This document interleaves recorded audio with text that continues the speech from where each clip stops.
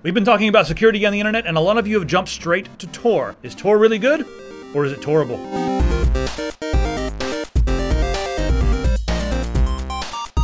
Everyone is watching what you do on the internet. We established that in the last video.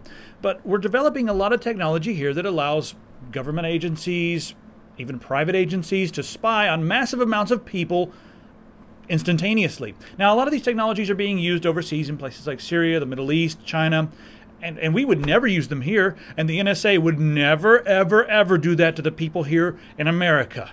While they're doing all these things, they always tell us, listen, if you aren't doing anything bad, there's nothing to be afraid of. You have nothing to fear if you're just sending muffin recipes back and forth. Unless it's like yellow cake muffins, then you should be afraid. If you aren't doing anything wrong, there's nothing to fear. That's what's been said in China. That's what's been said by Joseph Stalin. That's one of the big things, like, if you're not doing anything wrong, why are you so worried about us putting our hand in your pants if there's nothing bad in there? Stalinist Russia. Oh. I recommend that you guys check out someone by the name of Bruce Schneier. Now, Bruce Schneier, on his website, he has a paper here that we're going to link to. It's not written by Bruce Schneier, but he's one of these guys out there who is fighting the good fight and turning that whole entire statement around. What he says is, if we are not doing anything wrong, then you have no right to invade our privacy.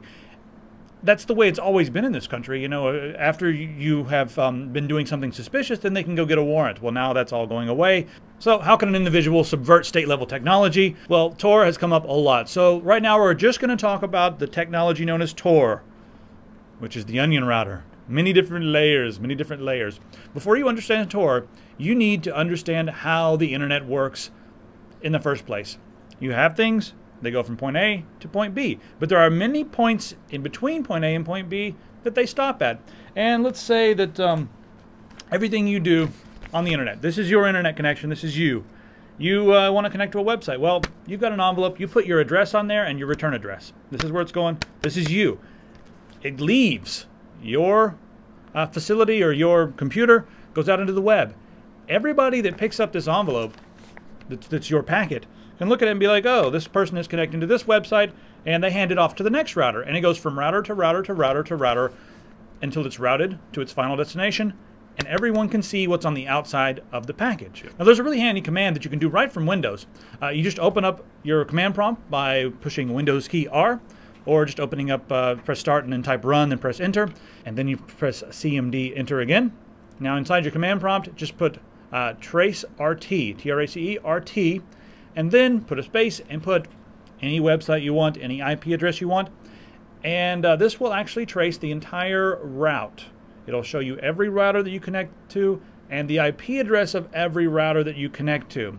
Now, a lot of times when Anonymous wants to DDoS attack, a certain company or whatever, they will actually look at the route, because sometimes it's easier to kill a router than it is to kill an entire website. So if they find out that this route is key to getting to this website, they'll kill the router instead of the actual server. I'm not condoning this activity, I'm just saying that's something that they do. And of course on Linux there are several pieces of software and several methods that are a bit more advanced than traceroute. But traceroute is a very simple thing that you can do right now just to see where your packet goes, and you can see all the IP addresses, and they can see your IP address. Every single one of those connections can see everything that you're doing. Now TOR, since it is the onion router, it separates all this. You still got that layer, like when you join the TOR network, you're still doing the standard issue thing where you've got the envelope and you're sending it somewhere. The difference is that the place that you're sending it to opens up that envelope, and inside it is another envelope, and inside that is another envelope, and inside that is another envelope. Hence the onion. Yes, and there's in many envelopes. We don't even know. Now, there are special nodes on the TOR network that are called TOR exit nodes. Those are the ones we have to worry about, and those are why we are worried about TOR in general. Now, the exit node can see everything on the envelope. That is when the final envelope comes out. It holds it up, and it's like, okay, this is from so-and-so to so-and-so. And then you reconnect to the regular internet and connect to that site from the exit node. And there are several exit nodes all over the world. Now, when this technology was in its infancy, this was very secure because the state had not caught up to what was going on.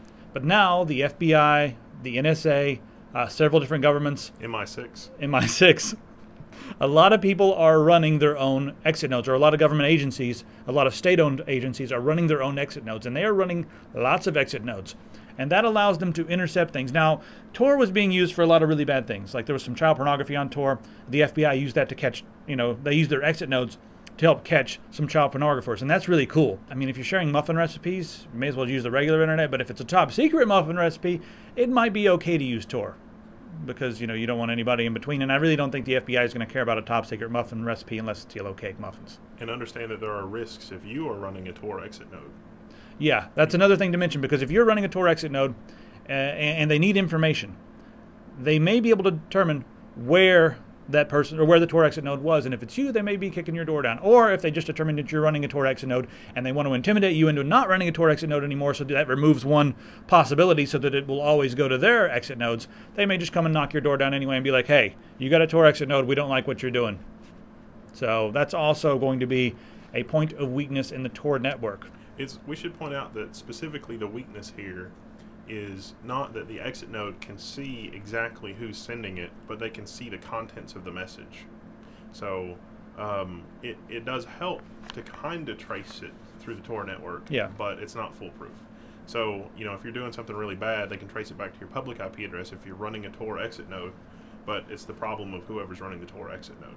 So there are several other areas of weakness with Tor. One being, let's say you're running a torrent application and you're running your entire connection through the Tor network. You open up your torrent application. Now, a lot of times your torrent application will not know to use the Tor network, and you connect to a server and you connect and you're sharing things. It is using your IP address, and it's all freely attainable. So that's a point of worry. Some programs, you know, do phone home. If you open up certain programs on your machine and they phone home, they're phoning home with your IP address. And they are not using the Tor network to do that. Even if they are using the Tor network, they are grabbing all of your information and sending it when they phone home. PDF programs, Adobe programs, a lot of programs do phone home. If you log into Facebook, and even if you're using SSL, if they subpoena the records for your user account from Facebook, or it's like, show us the people that logged into Facebook from this Tor exit node IP address, you're still screwed. So I'm not going to condone Tor at all for much of anything. It's also a very slow connection. Yeah, Tor's just not that great if you're in the States. I mean, if you're in Syria and you need to get a message out and you still have internet, assuming you still have internet, you know, it's probably pretty good. So, are there some alternatives to Tor that are similar to Tor but more secure? Yes, there is. There's Freenet. Now, what's the difference in Freenet and Tor? Well, Freenet is not the internet anymore. It's Freenet.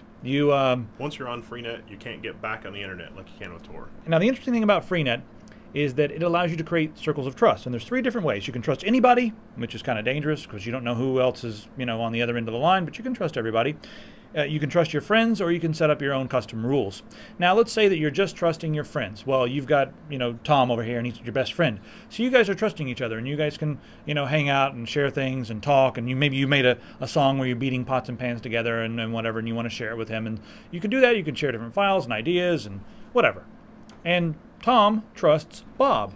Well, now Bob is in your circle of friends because you trust Tom, and now all of you guys are in the same circle, and you are forced to trust Bob. So as long as Tom says Bob is cool, it should be cool. But your local service provider or your ISP can't see anything.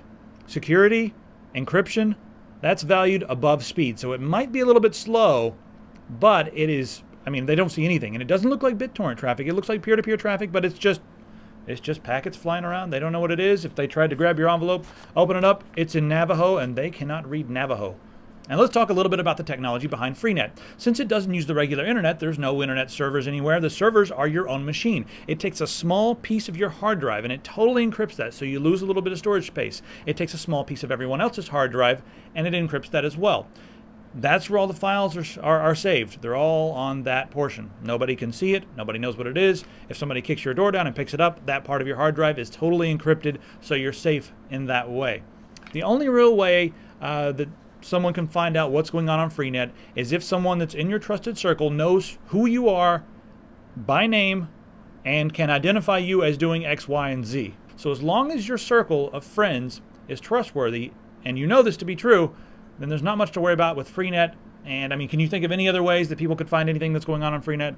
No, there's a frequently asked questions page on the Freenet site that covers a lot of this, and it's basically a darknet with you and your friends. So like if you have a big hard drive and there's all your pots and pans videos on there, you know, and you share pots and pans videos, and you share it by carrying it back and forth. It's like that, but it's online. Mm-hmm. Now the files that are shared the most will get replicated to more hard drives, so that they download faster, and more people have access to them, et cetera, et cetera. Bob's got the vacation photo of him face planting to the bottom of the Grand Canyon. And everyone keeps downloading it, so now it's on everybody in the circle has a copy of that on their hard drive. But the whole thing of me beating pots and pans, that's only on my on my storage, and because no one wants to download that. One guy downloaded it, but it's not enough to make it replicate to everybody else. I hope that makes sense to everybody. It makes sense to me, but I just said it and I already understood it in the first place, so of course it makes sense to me. There are websites that are on Freenet as well. Free sites. Free sites, and you've got messaging, websites, and file sharing. So if you need to send a message, that may be a very secure way to do it. A very, very secure way to do it. If you guys want a secure way to use Tor, here's an idea that Wendell had that I think is a good idea. There are several different distros of Linux that you can install on a flash drive or on a bootable CD-ROM. And you can take those, and that way, the problem with installing it on your local machine is that it'll be traceable. It's on your local machine. If you have it on a flash drive, it's totally encrypted. Like some of these distros of Linux that we'll talk about in an upcoming video soon. You can just take those to a coffee shop, hop on their network, boot from that OS, get on Tor, and then send your message. That is a little bit more secure, or a more secure way. I mean, there's still going to be like camera footage of you in that place, so that's something to consider. We try to cover all the angles, even though we're not up to anything bad. I mean, we're not sending yellow cake recipes or anything like that. We're sending like chocolate cake recipes. Learn to defend your privacy. Yeah, it's all about defending your privacy. Do not let them take your privacy. Right now, they keep taking a little bit at a time and a little bit more at a time, all in the name of safety. Like, we're trying to keep you safe, and if you're not doing anything bad, why are you worried? We're catching the bad guys, and we'll take a little bit more, and then we'll take some of this, and oh, you've got naked pictures, we'll take those too. That's the direction, and it's so gradual that we tend to sit back and we don't realize what's happening. So do not let them have your security, those bastards. Don't let them sell your bank records. Yeah. Privacy is important. So we'll continue the series. We've got a few more coming up. We'll start showing you guys how to do some things. Maybe even show you guys how easy it is to hack into a router. Maybe. I'm not sure if we'll do that or not. Maybe. It's with great power comes great responsibility, and we don't know about you guys. Yeah, just like let all these guys freely have all this power. All right, so stay tuned for the future videos. We hope you guys enjoyed this video. Stay safe on the internet, practice safe surfing, and we'll see you next time.